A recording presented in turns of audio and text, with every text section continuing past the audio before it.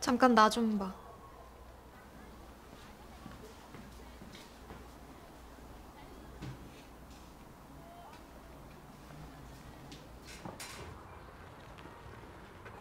지난번 일은 나도 시정이가 그렇게까지 할 줄은 몰랐어. 나도.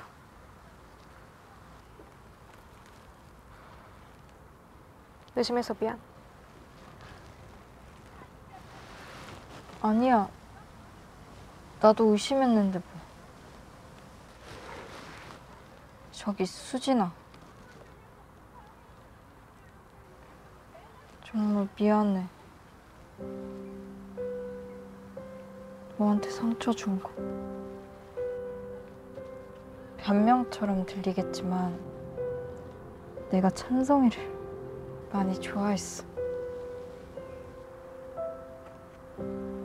미안해. 다른 사람도 아니고 너한테 그러면 안 되는 거였는데. 알았으니까 이제 그만해. 나도 이제 그만 미워할 테니까 너도 더 이상 나한테 미안해하지 마.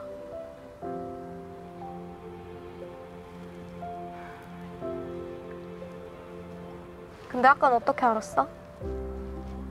나 하고 싶어 했던 거? 손가락 보고. 응? 너 고민할 때마다 손가락 이렇게 뚝뚝 끊잖아. 아.